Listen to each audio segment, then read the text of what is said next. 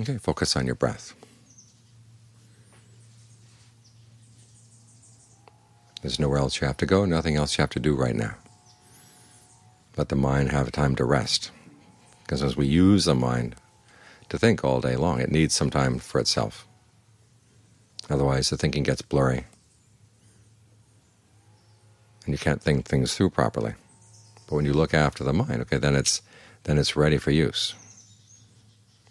Traditionally it's compared to a knife. When the knife is sharpened, all you have to do is cut once, and it cuts right through. If it's not sharp, if it's dull, you can hack at it many, many, many times, and it doesn't cut through. It's the same with our thoughts, the same with the mind. The mind doesn't have a good place to rest, a good place where it can gather its strengths. Then its thinking is really dull. It doesn't really cut through any problems really all the way, particularly the problem of suffering. Why is it that the mind causes itself suffering even though it wants happiness? You'd think we would have figured that one out by now, but we haven't. We're still sitting here chopping away, and nothing seems to work.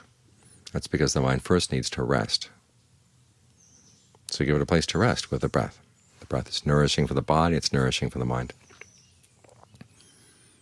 It's restful for the body, restful for the mind. And then you can use this mind state that's been staying with the breath to look at the other problems in life, and you can see right through them. The ones you can't see through yet, well, you go back and try to get the mind more concentrated again, back and forth like this, and you find that ultimately, as the Buddha promises, you can cut all the way through. So learn how to look after your mind, because it is your most important possession.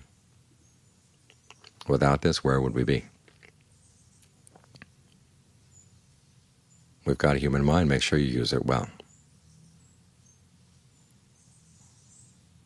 If you use it well, then it's a source for great happiness. If you don't use it well, it can be a source for great suffering.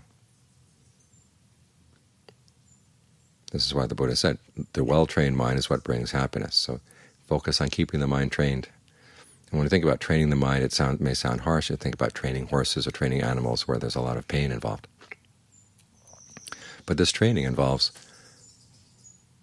bringing the mind to the breath, letting the breath be comfortable, letting the mind have a place to rest, and then looking at what it's doing to cause suffering. It's a really good kind of training. It's not harsh at all. It just takes time and dedication and conviction that this is where the source for true happiness is going to be, because otherwise the mind goes wandering off looking for other things. No wonder it's tired, because it keeps looking, and never finds what it wants. And it keeps thinking, well, maybe over the next hill, over the next hill. We've got to learn that it's right here that we're going to find everything we need.